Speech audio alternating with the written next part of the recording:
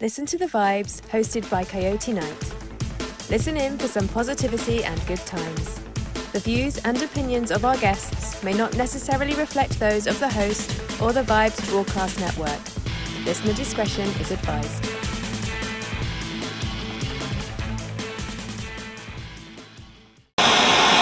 So anyway, that would be my advice to any aspiring screenwriters that might be listening in. Remember, Atlanta burns. You know, keep it brief. You don't have to describe every last anything or you're going to run out of script pages in a hurry. You need to put just enough in there. So I said about that in 2010. I've written probably 20 or 30 scripts for people. And we're finally on the cusp of getting some of them funded and produced. That's not an easy task. Technology has made it affordable for the average person to make a good movie, make it sound good. Because I mean, you know, think about all the recording studios and the camera equipment you had to have 10 or 15 years ago. And now, you know, there's parts of television shows being shot on Canon cameras, you know, photo cameras, or even iPhones. And, you know, the editing software is accessible. So it's possible to create an industry acceptable film, but the two biggest cards, the distribution and the financing, are still being elusive. Oh yeah, there's a lot of moving parts. Yeah, I mean, Netflix and all those guys have created a place, and YouTube has created a place where people can create things and get them noticed that did not exist before. But still, getting financing for motion picture, it's a risky enterprise. Everybody thinks, well, my story's going to sell. That wasn't true when you had to go for the box office, because you're competing against Hollywood for the 3,500 movie screens in America, and you're not going to win. But then here comes, you know, Blockbuster Video, and we've got a chance. You can get your video in the store, and you don't have to be a big guy. And you can make money from people renting your video. And then it went to, you know, Netflix, and here we are. Well, you can order millions of films. They can't buy enough content now. So there is a place for anyone's movie and anyone's script, and a way to get it marketed. But still, you know, when you put together a major movie, to do it right, it still takes quite a bit of money. Oh yeah. Well, you can, like you said, you could film something on an iPhone, go home, put the footage on a computer, and the stuff they can do nowadays is just mind-blowing. Yeah, the effects alone that you can do inside of your phone, you know, substitute your face over Elvis's or something like that, and it looks right. It looks fairly convincing. I mean, it's not going to look great 35 feet tall in a movie theater, but it's sure going to look fine on somebody's phone or television set. You know, it's a whole different ball game and a whole different chance for people to be found and discovered. And it's taken me 10 years of what I thought would be a quicker way to be discovered as a writer. But now, heck, you know, I just kept writing the scripts, all different subjects, all different genres. Now I've got this Chinese menu, and I've been discovered by somebody, and they're like, where did all this stuff come from? I'm like, well, you know, I just steady writing for 10 years. So persevere, keep at it. Don't be turned down. If you've got a legitimate story, get it out there. That's what I did. And even my Hayride book, it filled a niche, but it gave me something like an incredible calling card. If somebody wanted to say, you know, what do you do? What are your skills? I could just hand them that book and say, well, I wrote every word in this. I cleaned up every photograph. I laid it all out. You know, this will give you a good idea of my communication skills. And so every little bit of my past has now come forward to help me. Now that the Hayride book is done, I give myself permission to go back and write popular fiction. And so I'm working on a project in that regard that I hope to finish up over the winter time. So we'll see. That's it, man. I've been working on the movies and writing scripts. Last year, about the time that Ken Burns people contacted me for his project, a guy who owns the Rockabilly Hall of Fame reached out to me and said that he was going to be putting in a museum in Horn Lake, Mississippi, which I thought, okay, I don't know where that is. I don't know what that is. He says, well, it's 6 miles south of Graceland, and it was Elvis's horse ranch. Wow. I said, well, I didn't know Elvis had a horse ranch. He said, oh yeah, 1967, he buys this 150-acre horse ranch, and it was his hideaway where he and the band could go, he and Priscilla, have family, normal times. Press didn't know about it or bother him. Fans didn't know about it or bother him. So this guy is going to be building a brick and mortar museum. Contacted me because his father had been on the Louisiana hayride. We hit it off. He invites me to become the curator for the museum. And we start working on projects to promote the museum in advance of groundbreaking. We'll break ground in the next couple of years, but we're going to have a series of concerts this next year on the ranch, and big name rockabilly acts and things like that, and just showing the genesis of how the music evolved from hillbilly into rockabilly, into rock and roll. And of course, Elvis and the Hayride were a key part of that. So that's going on.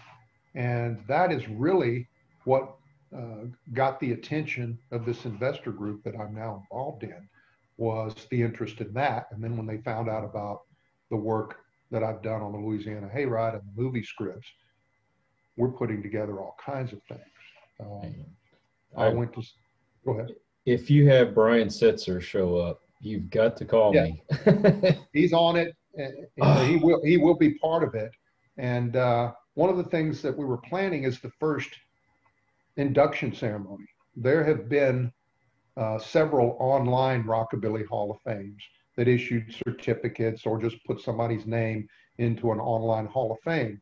But those efforts, the owners of those two efforts have passed on, and they didn't establish anything to leave behind. So we're doing the brick and mortar museum and absorbing those inductees. And we want to do an induction ceremony in May. It was scheduled to be done on the ranch.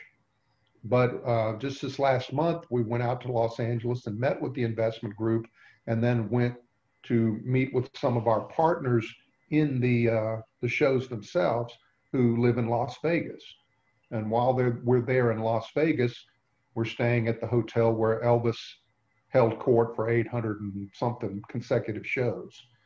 And the vice president of the hotel gives us a tour of the penthouse and of the green room and the dressing room and the stage.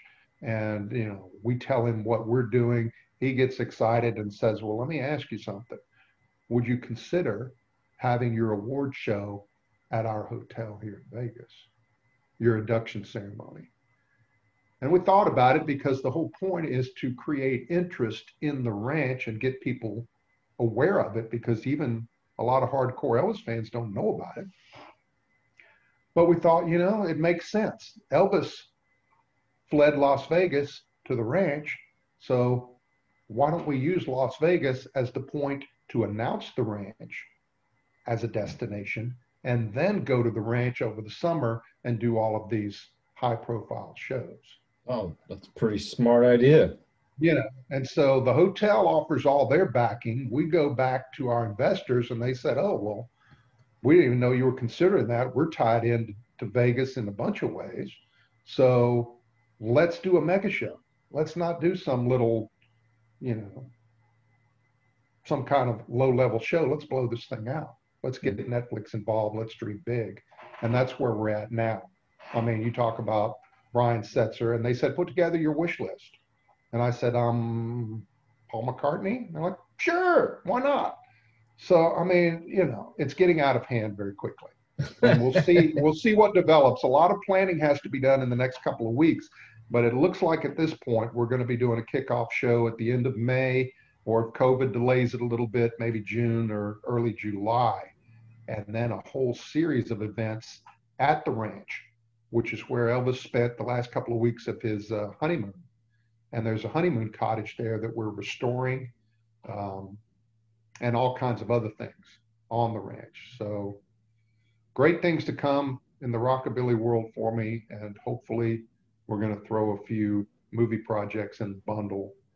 And, you just keep shoving those irons in the fire, and all of a sudden, fire's catching on. And now the woods is about to catch on fire, I think. But, It's an amazing feeling when things start to actually churn, well, it is, and that they overlap, because I had a bunch of disjointed projects that now all make sense under that umbrella. 10, 15, 20, 30 years worth of stuff. All these different experiences finally make sense in some grand scheme. So I'm excited about the future. I mean, we'll see what happens. It's been a heck of a ride up to this point, and I'm just excited to see where it goes. I may be building exhibits at a Rockabilly Hall of Fame somewhere. We were out in Vegas. Wayne Newton heard about the Hall of Fame. He says, well, you're the guy I need to talk to. He said, did you know there's not a Las Vegas Entertainers Museum and Hall of Fame? And I said, no, I wasn't aware of that. He goes, well, we got to talk. You need to make one, and I'm going to help you. I'm like, even just getting to meet Wayne Newton blew my mind. Right. We had dinner with the Righteous Brothers. They're like, hey, we'll help you with your show. It's just getting silly. I can't even talk about it because it's just so far beyond any world that I've inhabited up to this point. That's incredible. I mean, like I say, the history, the music, those are all the things that I love. So you've made the perfect guest for me. Man, oh man. And if I get to do the Henderson story, I wrote a Louisiana hayride script, but it's such an overview that it reads to me like some kind of a Hallmark movie. I mean, usually, like with I Walk the Line, they focused in on Johnny Cash's addiction to pain pills and how June and Mother Maybelle helped him with that. And they focused on a certain period of his life. But the hayride story, I use Webb Pierce as kind of my model person, but I tell Hank's story. I tell a lot of things because when I wrote it, I was very enthusiastic about it. So I may do a different story there that focuses a little more closely, or, we may do that script and put it out like a Hallmark project. Why not? Well, this show has been basically dedicated to help people to, number one, get a dream. Number two, seek it out. And, being uncomfortable, you need to get comfortable with that. You know what I mean? You go out and into the unknown, you take a chance. Things can get scary, but you don't want to be on your deathbed and say, I wished I had. Yes, that's it. I mean, I pressed forward for years. I just kept writing new projects while I waited. I tried to make connections on the movie sets, and in other places, you find a whole lot of people that offer to help you. They'll say, well, yeah, I know so-and-so, because they're bragging about their association. And you come to find out they really don't know so-and-so. One guy was like, yeah, you want to get that guy in your movie? I went, he and I are old friends. I can get him for you. And I go to the fella and I said, all right, here's the budget for the movie. When can you reach out to him? And he's like, well, we went to high school together and he was a couple of grades ahead of me. And I hadn't seen him, in 30 years. And I don't know if he'd know me if I did. And it's like, what happened to, your best bud? And so there's a lot of pitfalls out there. There's a lot of folks that will promise to help you. And when it comes down to put up or shut up, you just don't hear from them anymore. And so don't get discouraged when that happens. There are ways, and I think it's getting easier now because of, the ability to sit on your bed cross-legged with a microphone in front of you and sing some cover Fleetwood Mac cover song and, get discovered on TikTok. That's a different world. That's you being discovered for your own merits, not having to get an interview with the one person that's going to decide if your movie gets to be one of the, couple hundred that are put into the movie theaters each year. Entirely different landscape. So absolutely. Stick with it, stay the course, keep creating. Because even if it doesn't make sense to you in the moment, it keeps your juices going. And you're going to end up with a whole pile of stuff that at some point becomes overwhelming and an archive of its own, you know. Well, you know, when I used to take creative writing, one of the things you always start off with is just brainstorming. You write down everything that you can think of that you want to talk about, you want to be in your story. Some of it you use, and some of it just, you know, it's junk. You don't need it, but it has to start somewhere. And then once you start, you know, putting that together, and it's all the pieces fit, it's just Yep. becomes a beautiful thing. It is. You know, I wish I could have gotten this done 20 years ago. I kind of wandered my 20s and 30s, doing a little here and a little there, not really sure what I wanted to do. Started a few clubs and restaurants, and once I got those up and running, I realized I was in love with the creative process. You know, I didn't want to sit there and listen to drunk people's stories every night, or, you know, be back in the kitchen slopping food. And it was like, okay, next. And so if you're a creative soul, keep creating. Write, whether you think anybody's going to see it or not, because someday they might. And, you know, it's a process that we have to do just to feel alive. And, you never know, you know, and maybe the first few times you do it, it doesn't work out, but something is going to click. If yeah, just, my father, don't give when up. he was a young man, listened to the new medium of radio. I mean, he was born in 1923. Radios were stations just started coming out in 22. So as a young boy, he's listening to radio, and he becomes enamored of it. When he's 15 one summer, he finds out he's got a cousin that lives in New York City, and the cousin's dad works at Radio City Music Hall, where all these famous soap operas and, you know, Cecil B. DeMille's there, and all these different theatrical productions are. So he goes to see the cousin over the summer, and the dad says, well, why don't you come down, you know, to the hall, and, you know, you can sit in and watch some of these radio dramas being made. And so they do that. My father's just in hog heaven. And then the dad was a pretty cool dad, and he's like, well, hey, you know, down the hallway, they're doing a police drama, and they need somebody to clop the shoes, you know, somebody walking. Do you want to go be the shoe clopper? My father's like, oh, heck yeah. He runs down the hallway, he starts clopping the shoes. And then the guy goes, well, you know, you got a kind of a mature sounding voice, so they need somebody to play the bellboy over on this radio drama, and you say floor 21 or something like that. Oh yeah, I'm all about that. He goes and does that, flits back and forth that day, and just has a blast and begs the man to let him come down the next day, and he just takes off. He's doing these little radio dramas, and he's 15 years old. He looks older, but he's 15. Meets this guy 23 years old in doing some drama for him. And the guy says, man, you know, you're spunky. I like you. I'm starting a new theatrical company. Do you want to come be a part of it? And he's like, well, I'm 15. You know, my mom's a one-room school teacher back in Virginia. I can stay for the summer, I guess, if I get permission. So mama says, heck yeah, you know, have the experience. Go ahead, do it. So he joins up with this guy. Guy says, you know, you can crash on my couch. Me and my roommate, you know, just until you get off your feet. I mean, you'll start making some decent money here pretty quick. You can get your own place. So my father says yes. And, you know, the next thing you know, this guy forms his theatrical company with his roommate, John Houseman. And the guy in question is Orson Welles. And my father is brought in as an original member of the Mercury Theater on the Air. And at age 15, plays 3 different roles in the War of the Worlds broadcast. Wow. That is freaking amazing. It's insane. He's living there. He calls his mama at the end of the summer, and she's like, you ready to come home? He goes, Mama, you're making $500 a year as a one-room school teacher. I made that this month, and I'm 15.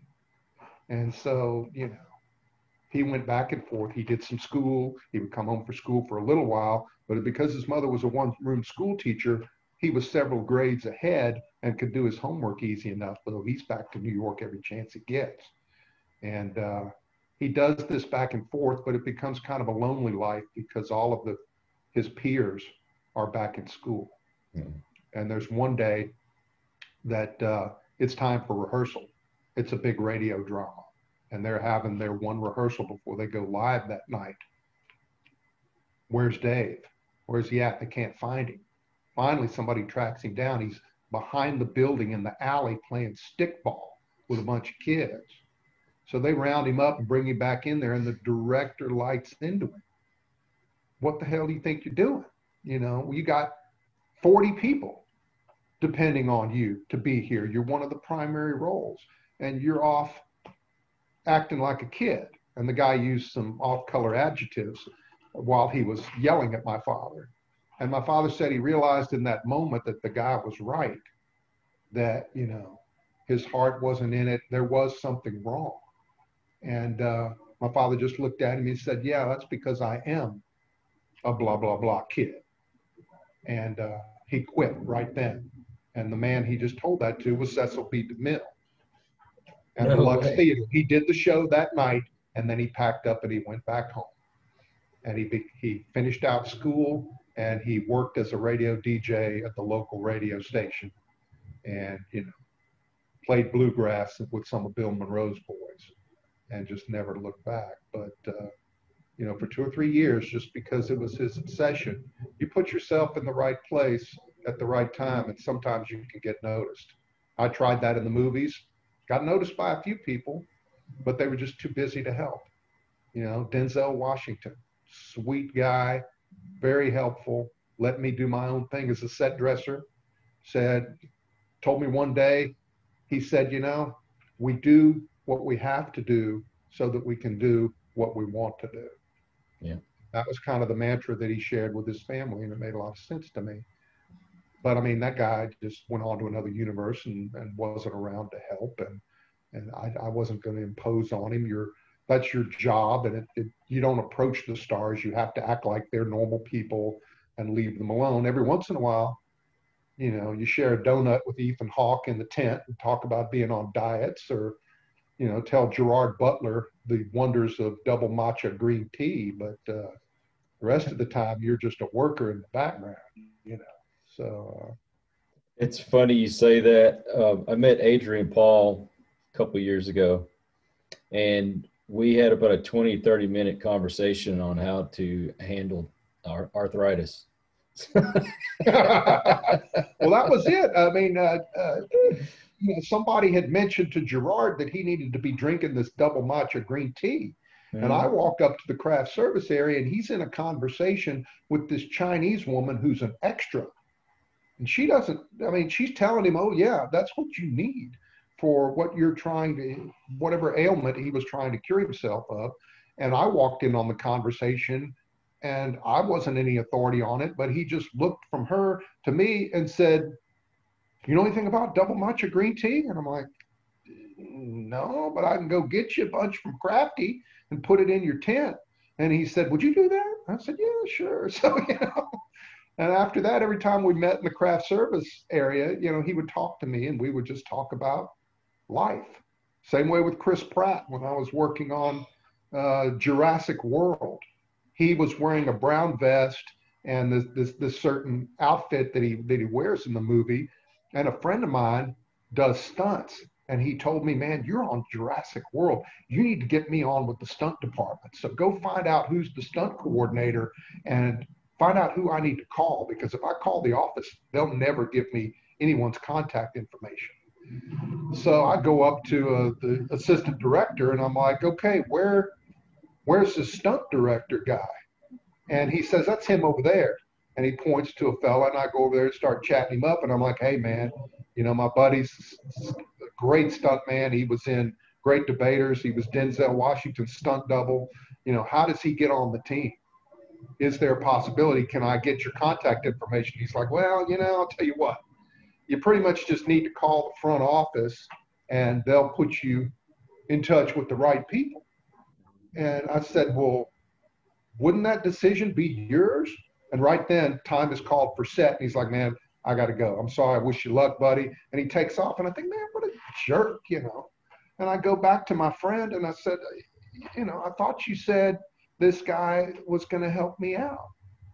And, you know, he said, well, who did you go see? And I said, you told me to go see that dude over there in the brown vest. He goes, dude, that's Chris Pratt. He said the stunt coordinator is stunting for him right now, so he's in the identical outfit. Well, I didn't see that guy. He was off somewhere else, and he comes walking up, and I'm like, oh boy. So, the next year I'm on Magnificent Seven, and I meet Chris Pratt in the tent, and I said, do you remember me? I'm the guy that was bugging you about the stunts. He goes, that's who you are. So we hit it off, and he's telling me all these wild stories from some of the movies he's done. So you just never know, man, what's going to happen. Man, I love Chris Pratt. He's awesome. He was down to earth, man. They had just finished filming, what was the comic book movie that he did with the little raccoon? Guardians of the Galaxy. Guardians of the Galaxy. He was telling me his idea for a sequel, and it was crazy. Then going down to South America and doing all kinds of crazy stuff. I don't even remember. We were both laughing. And I thought, here's Chris Pratt, sharing some idea that the studio system rejected as outlandish, but that he thinks is funny. And it was funny. And we were just, having these little moments on set. And then Denzel was in that movie too. And I thanked him for allowing me the latitude he gave me as a set dresser on The Great Debaters. So. And, when you treat people, just as if they were your friend or, whatever, without being all googly eyed and everything else, treat them like, they should be treated. They're a human being. They have, different likes and stuff than just being in movies or television. And, you start doing that, you can make some great friends. Well, yeah. I mean, on the Magnificent Seven, Ethan Hawke came up to me at one point. Well, because we had met in the craft service tent and nobody else was in there, and he was biting into a Krispy Kreme donut. And I walked in and just for fun said, aha. And he turned around. Little did I know that I think he was married to Uma Thurman at the time. And he's like, dude, I'm supposed to be on a diet. And, you got to swear yourself to secrecy. And I'm like, who am I going to tell? But he's just joking with me. He hands me a donut and he goes, you got to eat one too. We're blood brothers now. So I did that. And then a couple of days later, I'm an on-set dresser. And part of my deal in the movies is continuity. If you pick up a glass in a scene and put it back on the table and they do another take, I got to put that glass back where it was, make sure it's filled to the right level, because when you cut back and forth with the cameras, if things jump around or, if you're Game of Thrones and somebody's left the Starbucks cup in the shot, then that's my fault. And so I'm allowed to have a camera. Other than the camera operators, I'm one of the few people that actually can use his phone and take pictures in order to reset the set. Mm-hmm. Well, Ethan notices that and he goes, dude, would you mind taking some pictures, when I fall off the roof and I do this? Because, if I try to get them out of production, they're not going to give it to me until after the movie's edited. And I'd like, to have some stuff for my IMDb page. Mm-hmm. And I said, sure. So I'm taking pictures of him. And I said, well, how do you want me to get those to you? And he goes, well, dude, just take my number down, or here, I'll give you my email. And I'm thinking, and then Vincent D'Onofrio comes over and says, let me give you my email. Because I asked him, I said, well, I've got a script I'd like you to be in. I wrote it with you in mind. I'd like to get this thing to you. How do I do that? What's your agent's contact information? He goes, well, just send it to my email. Here it is, blah, blah, blah. I'm going, this is crazy. And then other people are coming up to me asking me to take pictures of them. And I did make some friends with some of those kind of guys. And, it was very real. But on one of my very first movies that I worked on, right after The Mist, I went to work on Welcome Home, Roscoe Jenkins, and was doing something on that. And there were two movies being made at the same time in that giant AT&T warehouse in Shreveport. And so I come up to a craft service table, and there's some of the guys from the other movie, and they're complaining about how they need a driver for one of their trucks. Mm-hmm. Well, our driver had just finished working, and so I jump into the conversation, said, hey guys, my friend Johnny is the set deck driver, and I can put you in touch if you need that. And the man who was complaining about not having a driver looked at the person that he was still talking to and said, is someone talking to me? why is someone talking to me? And I just shook my head and I said, no, dude, nobody's talking to you. And I walked off and I thought, who are you? You know, you're like one pay grade above me. You're a worker bee like I am. And what's with that? But you get quite a lot of the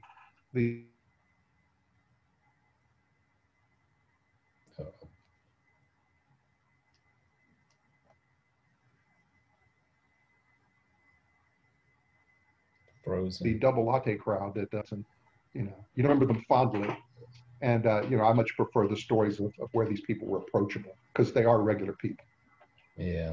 You know, I was surprised how many people that I've met doing the show that, you know, one, you show them respect. Number two, you treat them like a human being. And before you know it, you have made a friend. And I've got numbers to people, and I'm not going to mention any names, but, you know, there's people out there I never thought I'd ever be friends with, and I can text them or call them anytime and, oh, hey, man, you know, they're not busy. well, that's it. You know, I mean, when I wrote my book and I hooked up with this guy with the Rockabilly Hall of Fame, one of his board members is Wink Martindale. Oh, You know, wow. the game show host from the Yeah. 70s and 80s is how I knew him. But Wink was a disc jockey in Memphis at the radio station when Sam Phillips brought the record to Dewey Phillips, who I thought was his brother, but they're no relation.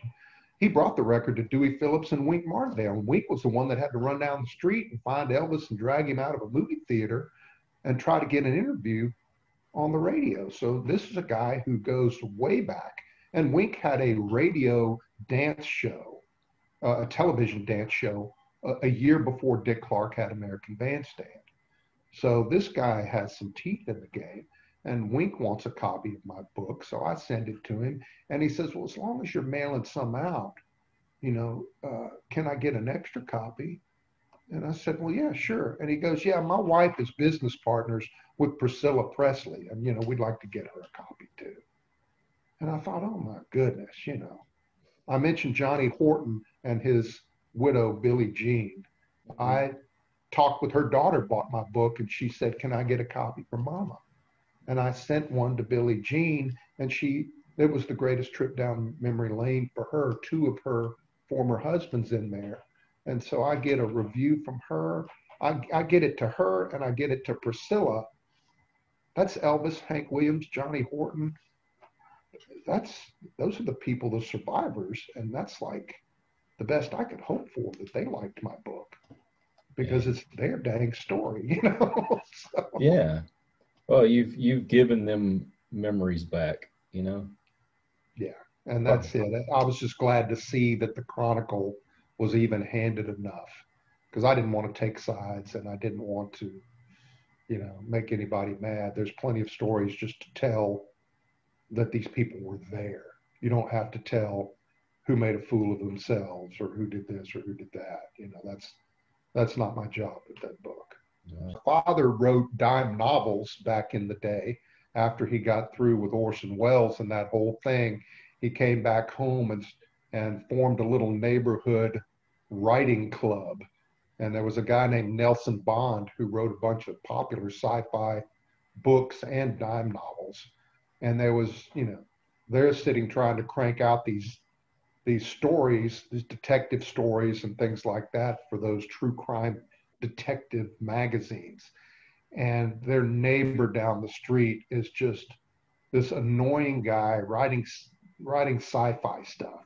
And I mean, they taking this as a craft, and they're taking a month to create this beautiful detective story. And this guy's just cranking out the sci-fi. What do you think about this? I wrote this today, and I wrote this tonight, and I wrote these three yesterday. Just cranking out high volume, and they're like, Ray, man, come on, dude, you know, put some quality into some of this. So Nelson Bond ended up making somewhat of a name for himself. He and my father wrote a play together that became the first play ever done on television. And it was the first thing that Hollywood ever bought from television. And it was also the first rerun on television. But other than that, my father and Nelson passed into obscurity. But Ray Bradbury made quite the name for himself. So, Man. you know, you just never know. You just You never never, know. you never know. Stick with it. Mm, You know, that's exactly. the message to anyone creative. Stick with it. And, you Yes, know, always make it at least for you because it may matter to somebody else when you least expect it. that's right. Well, yeah, I'm 50 years old and I'm just getting into stuff that I really enjoy doing. I did public works for 20 some odd years, and you know, you you get comfortable when you know, like the job I had, very comfortable doing what I was doing, and but I wasn't happy. And I Yeah, encourage people, you know, if you have a dream, pursue it. You know, you have to get out of that comfort zone. It, just like when you work out, you know, you put your body through stress and you tear up those muscles and they build on top of each other, you yeah. know, to get that result. You have to kind of do that with your life, you know. You go out there, take your lumps, and it makes you grow. That's it. I mean, we reached a point a couple of years ago where the wife said, look, you can't keep taking on these spec projects because, you know, you need to do the paid projects. And I was fortunate enough to get enough paid writing gigs, but there were still a few projects that I was approached with that I believed in and wanted to do them on the side. And there was one that, you know, came in after the moratorium had been established. And so at 3 o'clock in the morning or odd moments of the day when I had a few spare moments, I put together this script. And it ended up being a major Hurricane Katrina story. That's why I decided to take it on, because it was the banner national story of a nursing home tragedy that happened after Katrina. And I believed in the author, and the author seemed well connected. Um, this was a year and a half ago. Just about 3 weeks ago, I was approached by a producer who heard that there was finally a script based on this book, and would I share it with him? And I did. And he came back and he said, I loved it. With your permission, I'd like to take it to the folks at the A&E network. And I said, well, okay. You know, I mean, he said, well, yeah, I'm just taking it there first because I've produced over 300 episodes of biography for them. So they'll listen to me. And I was like, oh my God, okay, dude. You know, he said, well, I envision a 4-part like Netflix type series. What did you envision? And I said, well, a 4-part Netflix series. That's why it's, you know, 205 pages long. So it better be. And he said, yeah, good. That's what I thought. So that's out there floating in the universe. And we'll see if anything comes of that. And that was something I literally wrote over a year and a half, you know, a few moments here and a few moments there. So, And never give up. That's the thing. Never give up. You know, I did a pilot for a show for A&E. It never made it, and we waited almost 2 years before we even got to start filming, and then had to wait months and months and months for them to finish editing just for them to tell us no. that's it. And there'll be plenty of those moments too. Yeah, just never And give up. never, never give up. Just keep doing it for doing it. And it's going to add up to something. I started entering festivals with my scripts because it made sense to me that if I'm over here shouting and waving a script going, hey, I got this great story. Well, how many people have I encountered? Everybody thinks their story's great. How do I get around that? Well, let me go enter it in these festivals where they have 7 judges. And if I can win an award, any kind of an award, that's 7 opinions that don't have any vested interest in my future. So that's got to mean something. Well, I kept entering festivals over the last 10 years. I got 150 film festival awards now. And, you know, my wife's like, what are you, some pageant girl? And I said, no, I don't accept the trophies. I don't want them. I just want the awards to represent, that's over 1,000 people's opinions other than mine, that just says, please take a few moments and read this thing. Make up your own mind. I'm not asking you to accept it because it won the awards. I just want you to turn page 1 because it won those awards. And so do things like that that are within your control, anything to raise your profile above the normal. And I mean, there's plenty of festivals out there that are $10, you know, and it's just like buying a lottery ticket. because it takes 6 months before you find out anyway. So go buy your lottery ticket and sit back, and then one day your email goes off and, hey, you're an official selection. That's an award. And then you go to official finalist. Then maybe you get first, second, or third, or this, that, or the other. And, you know, each one's an award. So it ends up adding up to something. The more time you put in, the more other people validate what you've got going on. Then sooner or later, somebody's got to pay attention to you and keep trying to get yourself in front of the right people. It's not the way you think. It's not getting an agent and becoming script number 200 on their pile this week, because that won't work. It's who you know. It's finding more direct connection. But ask your friends, because you never know who knows somebody who went to school with so-and-so and they're fishing buddies. And maybe you can pry that into something, maybe not. Worth a shot. At least try. If you can at least say that you tried, that's an accomplishment in itself. Yeah, I think so. I've got the Hayride book. If I get nothing further on this planet, there's some evidence that I was here and made some kind of a meaningful contribution to the recording of an element of history, you know. Exactly. And so I'll sit on that. If anything else comes, great. Let's do it. I heard that. So there you go, bud. I appreciate your time. And man, we've been at this for 2 hours now. You get me going, man. I give talks on the Hayride and I just rattle on, man. You know. Hey, anytime you want to talk about that or anything else, my platform is open to you. Beautiful. And well, thank you for having me on and for the chance to share and maybe, you know, reach a few folks and encourage them and keep at it. You know, if I get to give any big acceptance speech in my future, that's what it's going to be about, is, you know, helping other folks. If you announce that you can help people, then follow through on it. Because, you know, if you don't, it takes these people longer. And who knows, for every script that makes it, there's 100 that are amazing.